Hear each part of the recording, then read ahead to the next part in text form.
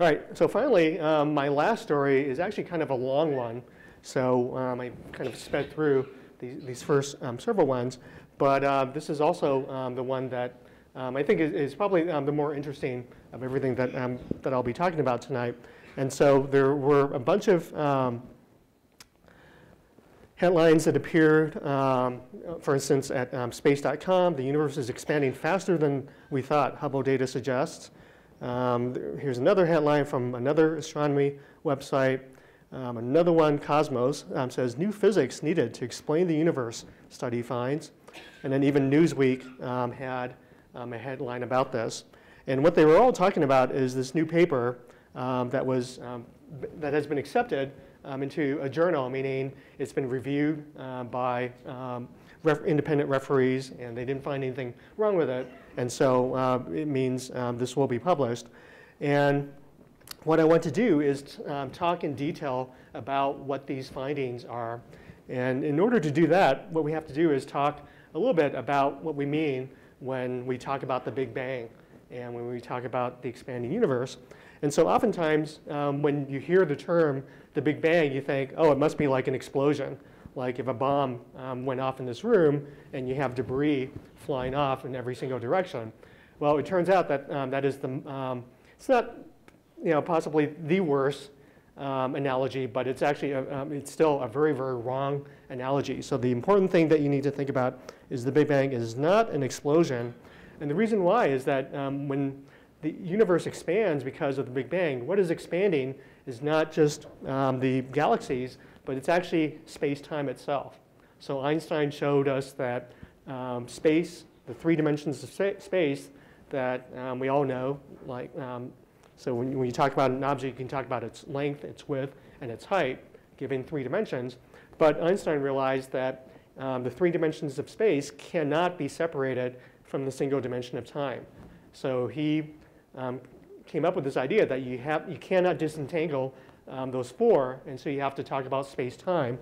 And when Einstein worked on his theories of relativity, he realized that he could apply them to the universe at large and show that the universe could end up not being static, and so it can actually expand.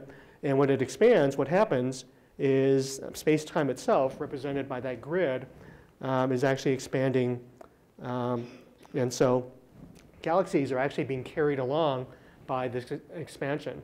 And galaxies themselves have enough gravity that they basically hold together. And so the stars inside a galaxy don't participate in the expansion. They're just carried along with the galaxy. But if galaxies are sufficiently far away enough that they're not bound by gravity between them, then they will be carried along by the expanding space-time.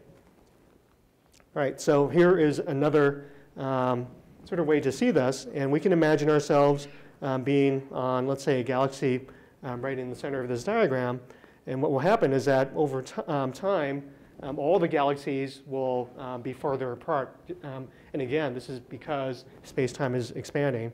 And if we overlay those two sets of dots, what we find is here we are at the central galaxy. We find that galaxies 1 unit away, whatever distance this is, they've expanded by a certain amount.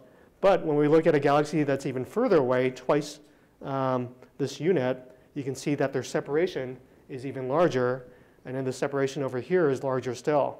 So basically, when space-time expands uniformly throughout the universe, it appears as if galaxies that are further away are actually accelerating more than the galaxies close to us. And this is entirely a product of the fact that the space-time is expanding uniformly. And it doesn't have to be centered on this galaxy here. If we center on this galaxy over here, we find the same thing. So an observer at a galaxy here will also find galaxies accelerating the further away you go. And so one of the big goals of astronomers is to try and figure out what that acceleration is, because that tells us how quickly the universe is expanding. And that tells us, can also tells us the origins of the universe, how long ago the Big Bang occurred, and then the fate of the universe, what will happen to the universe many billions, hundreds of billions, perhaps trillions of years from now. And one of the ways that astronomers can do this is they use something known as standard candles. And this is a way that we can measure distances to very far galaxies. Obviously, we can't go and lay down a tape measure to distant galaxies. And so what we do is we find objects that we think are of uniform brightness. So in this case, if you have a candle that's nearby, and you know that there's another candle that's exactly the same as it, but it's fainter, then that tells you there's a distance difference between the bright candle and the far candle.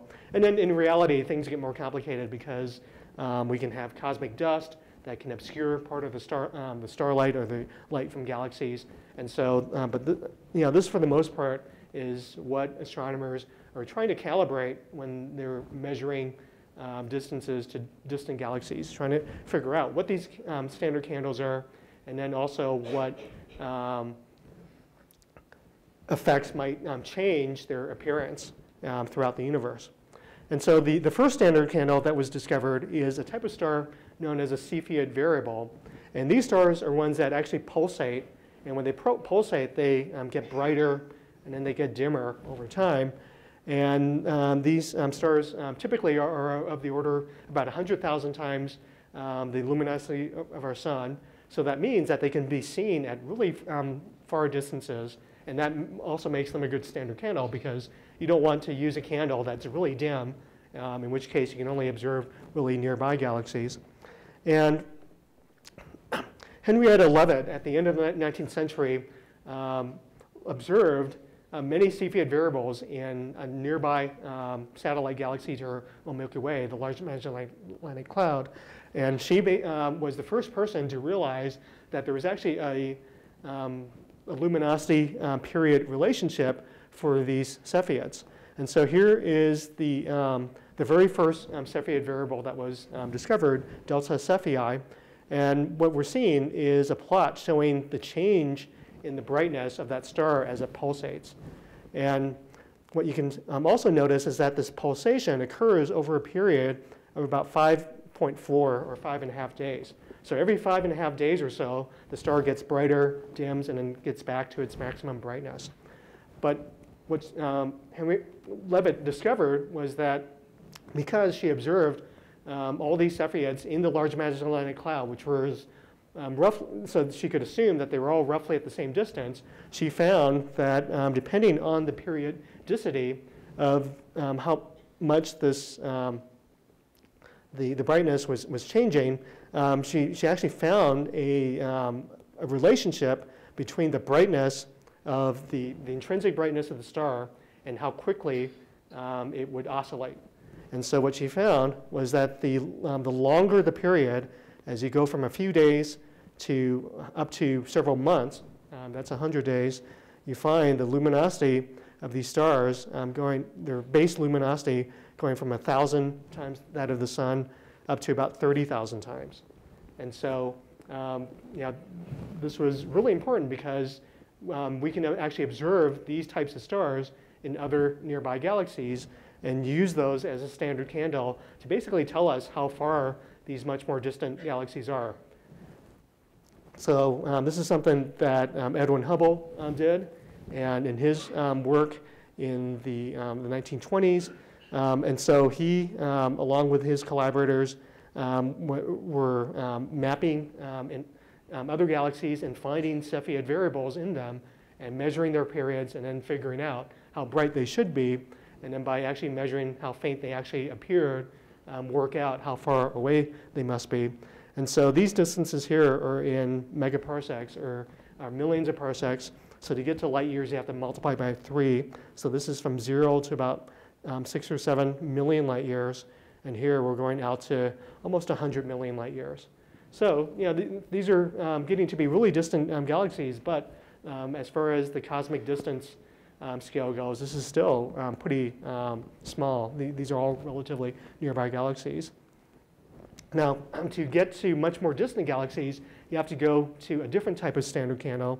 And this is the type 1a supernova. And these supernovae occur in binary star systems.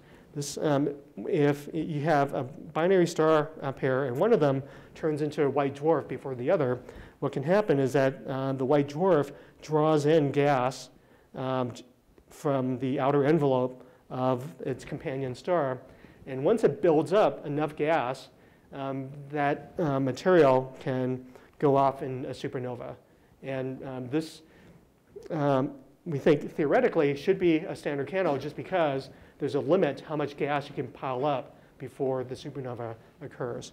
And so not only is there a certain amount of mass that goes into the supernova, but we also think that there's a certain amount of light that gets produced from the supernova. And so this is another reason why it's a good standard candle. In this case, these supernovae are of the order about 1 billion times the brightness of our sun. So they're really good for looking out to even more distant galaxies.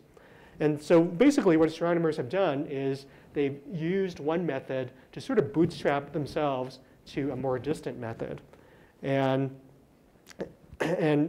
what they're looking for are basically two numbers. And this is true up through the 90s. And one of them is what we call Hubble's constant. So remember when we were looking at the accelerating galaxies, the further away the galaxy, the more accelerated away from you. Well, the Hubble's constant is basically a measure of that acceleration. So it basically tells you how quickly the universe is accelerating. And if the universe was accelerating kind of slowly, that means it took a long time for it to expand to its present size. But if it accelerated really quickly, or is accelerating quickly, that means the universe isn't as old because it accelerated quickly to get to its present size. The other number that cosmologists, astronomers are interested in is the deceleration parameter. And what this is we know the universe is expanding, but we expect that over time it should decelerate or slow down. And that's just because all the matter and energy in the universe can slow down the expansion. And if the deceleration parameter is strong enough, it will actually cause the universe to recollapse back on itself so that it will grow to a maximum size and then collapse in a big crunch. But if the deceleration parameter isn't strong enough, then you might expect the universe to continue to slow, but it will never slow to a halt and recollapse. All right, so here is what the state of our knowledge about the expanding universe was back in the mid-1990s. And so remember those Hubble plots from a few slides back, we were looking out to hundreds of millions, about 100 million light years. Well, by the 1990s, this is about 140 million light years, 0.14 billion. So we're well over 1 billion light years away in space. And this was by measuring that bootstrap that I was talking about, using the Cepheids to get us out to the supernovas. And then in 1998, they were able to get it out to even further, so out to close to 8 billion light years of light travel time. And what was really interesting is that at this distance, they were actually finding evidence that the universe was accelerating. So there wasn't any deceleration at all. And this is the discovery of dark energy that I talked about way at the beginning of our talk. So there is this mysterious force that's causing the universe to expand faster instead of slowing down. And in 1998, 2 different groups actually came up with observations that showed the existence of this dark energy, this very mysterious dark energy. And Adam Rees is one of the leaders of one of these teams, and he actually gave an excellent talk about his results at a conference that I was at a couple months ago. So I've basically stolen his slides for the remainder of this talk. So, and then as we go from the late 90s to today, we've had better and better ground-based surveys from really large telescopes on the ground and from the Hubble Space Telescope. And so we've really filled in, so you can see how sparse the supernova detections are. But over time, you can see that there's lots and lots of supernova that have been used to really nail down our knowledge about how quickly the universe is expanding. And as we fill in these gaps, we find that dark energy refuses to go away. So dark energy appears to be real just because our data, as it gets better and better, that dark energy signal is still there.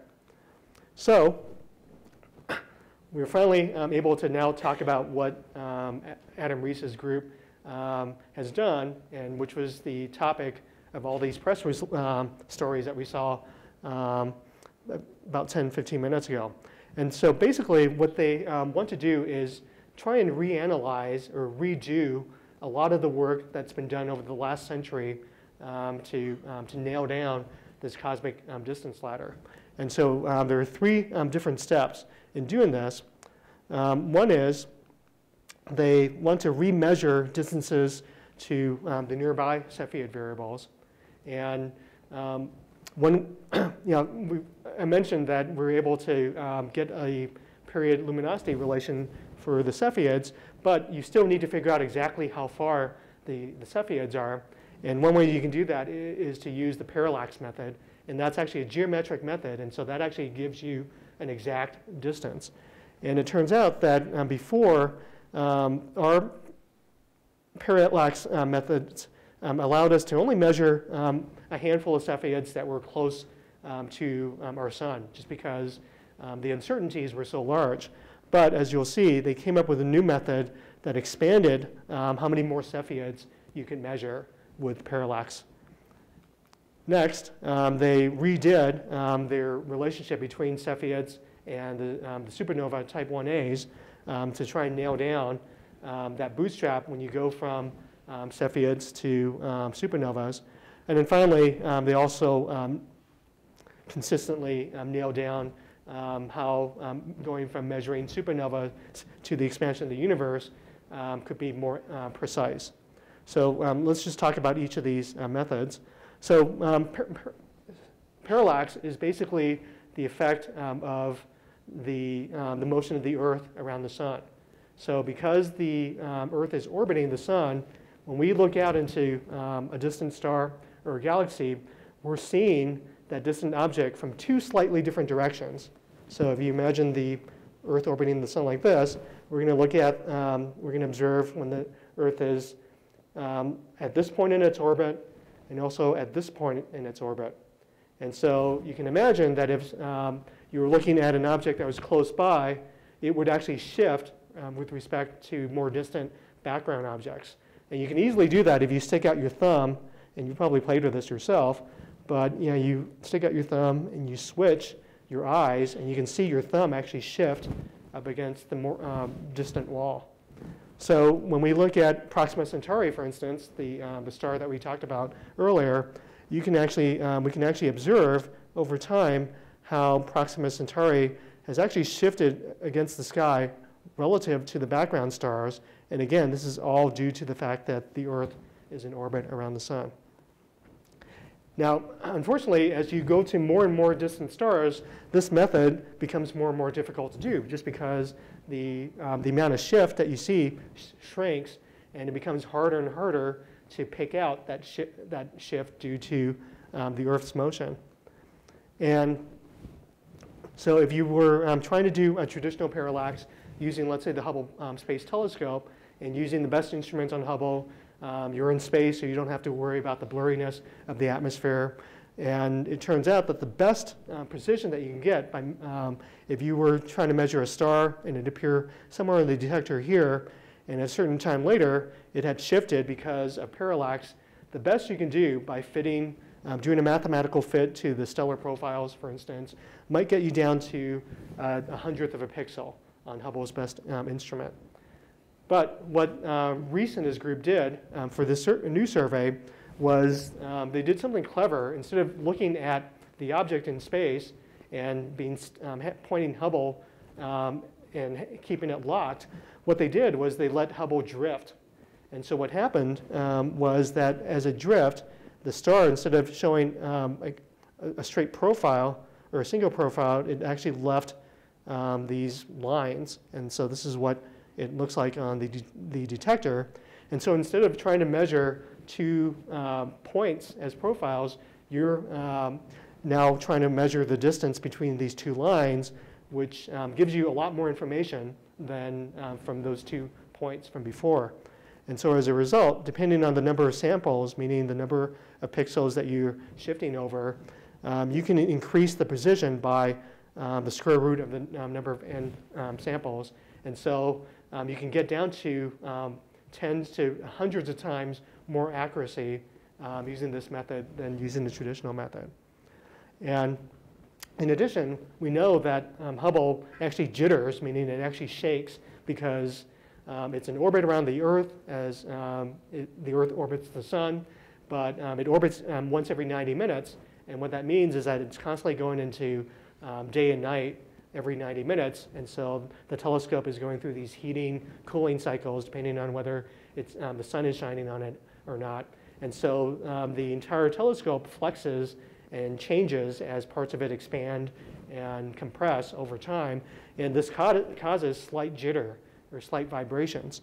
And so these vibrations are actually correlated. So each of these scans is a different star. And so here you see the spike here, and here's another spike. Those are two different jitters or vibrations. And so we can, the fact that we see them in all the different stars that we are observing tells us, yeah, this is something that we can identify and leave out of our analysis. But the jitter is completely correlated, and because we are adding up the results of lots of different stars or lots of different star scans, the final sample that we're looking at can give us a much higher signal to noise than previous methods.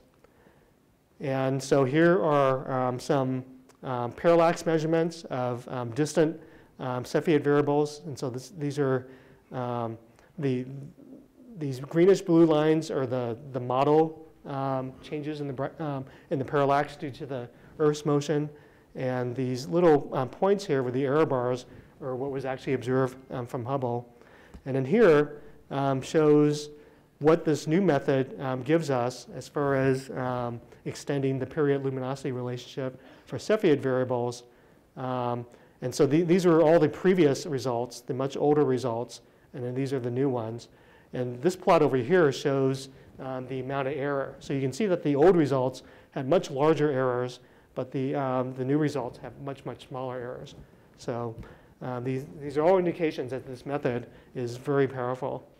And then all the previous measurements were of relatively close Cepheids, whereas all the later measurements are of Cepheids much further away. So we're basically expanding that distance scale in which we can bootstrap our way up to the next distance scale.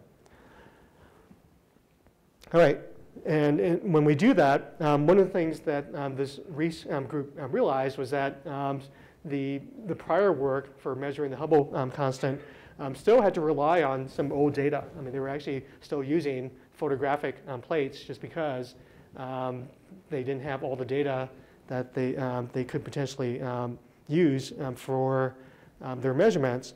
And so they got rid of the stuff that wasn't digital, that wasn't acquired consistently. And as a result, they were able to get a whole bunch of new points that kind of filled in this region where the Cepheid routine or method kind of rules to the regime where the supernovas are important. And so here are all the different galaxies with distances that were measured using Cepheids. And there are 4 galaxies that they call their anchor galaxies. And those are galaxies where they actually were able to geometrically determine the distances to Cepheids using parallaxes. And then all these other ones were sort of bootstrapped off of that by using the period luminosity relation. And so here is all the different methods that they use. So these 4 galaxies are the ones that are the anchors, where the Cepheids were measured geometrically with parallaxes. And then finally, we're connecting up the calibrated Cepheids to the supernova measurements. And then finally, there were 300 new supernovae that were detected, again, using very consistent methodologies. And so this is what they find for the, how fast the universe is expanding, the Hubble constant, 73.24 plus or minus 1.74 kilometers per second per megaparsec, which is a really strange unit, and don't worry about what the units mean, but it basically tells you how fast the universe is expanding. Now what's interesting is that there's actually other ways that you can get at this number, and one of them is by looking at the cosmic microwave background. And the cosmic microwave background is sort of the leftover radiation from the Big Bang. And when we look at the fluctuations of the radiation and model those fluctuations, that can actually tell us what the Hubble constant should be at the present day. And that's just because we've observed the cosmic microwave background to an extraordinarily high degree of precision. And so because these measurements are so precise, we can get a really accurate, precise number for the Hubble constant as well. So when we do that, we get a much lower number, 66.9 plus or minus 0.6. And when we plot the two numbers, so here is the cosmic microwave background number with its error bar. And then here is the Reese result from the Shoes collaboration and with its error bar. And you can see that there's a huge discrepancy between those two numbers. And the question is, why is that? And that's sort of the work of this new paper, but it's also, this new paper is based on previous work that Reese had published a couple years ago. But what they did in this new paper was they found 7 new Cepheids that they could add to their analysis. So here are those pulsating stars that they discovered. And actually, we saw versions of these diagrams earlier, but they're a little bit clearer now. So again, they basically extend the luminosity relationship. And it's still very mysterious as to why there's such a huge difference. I mean, this is like a 9% difference in the Hubble constant.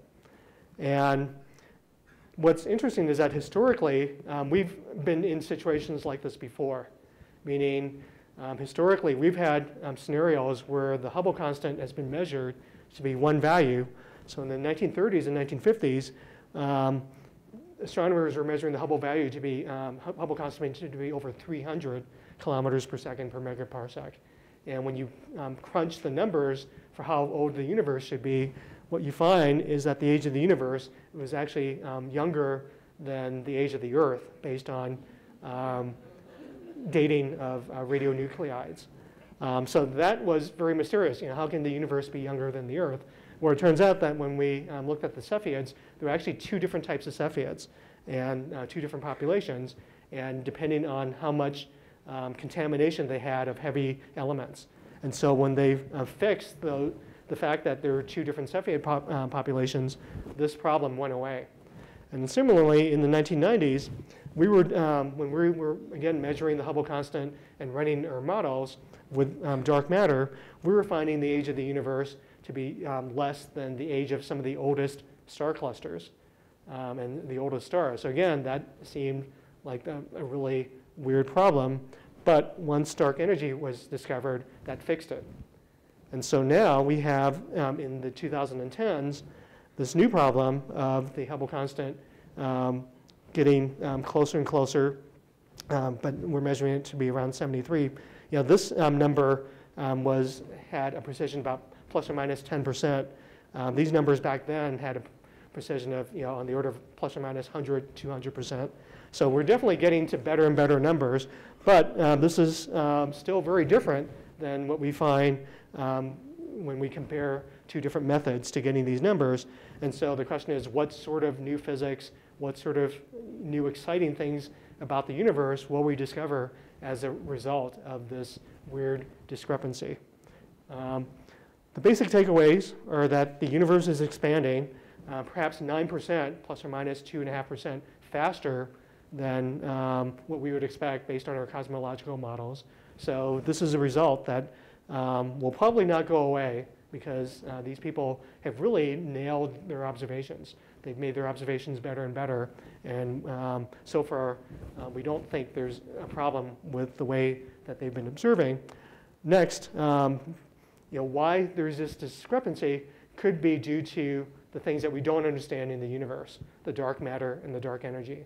So by investigating abstract concepts like the expansion of the universe, we could have a better understanding of even more abstract phenomena like dark energy and dark matter. And then finally, it turns out that as new instruments and new results come online, there's a European satellite called Gaia that is getting better and better measurements for the distances of stars in our galaxy. And Reese and his group will continue to get more Hubble Space Telescope observations. And so the idea is that they will be able to get down to not just 2.5% precision, but 1% or even better. And so with that, they're hoping to to perhaps get a better handle on what is happening with dark matter or dark energy over the course of the history of the universe. All right, so with that, that's the end of my presentation. And before I jump to Q&A, I want to point out that we will have our next Digital Earth on the last Wednesday of March. And so that will be, again, like tonight. I'm not sure if it's going to be in Ricketson or in the planetarium, but check the museum schedule if you're interested in coming to the next one. And I also want to plug 2 upcoming space events happening here at the museum. We have a science lounge on Mars that Steve Lee and I will actually both be participating in. And so that's open to adults, 21 and up. But we also have a special screening of a planetarium show called The Man from 9 Dimensions. And this particular show isn't something that we run regularly in our dome just because it's so esoteric. And I think the marketing people were worried that people would get really confused. But it's about string theory. And so we'll be running it that night on April 24th. But I will actually be there, and I'll be hosting a Q&A with the audience and talking about string theory afterwards. So definitely look for these on our website and sign up and register, buy tickets for them if you are so interested.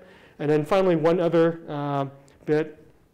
If you were, we are recording this presentation tonight, so if you're interested in learning more, you can, next week, probably when this gets posted, you can go online and find a video of this presentation, and we'll also have web links where you can go and find more information about each of the topics that I've talked about tonight.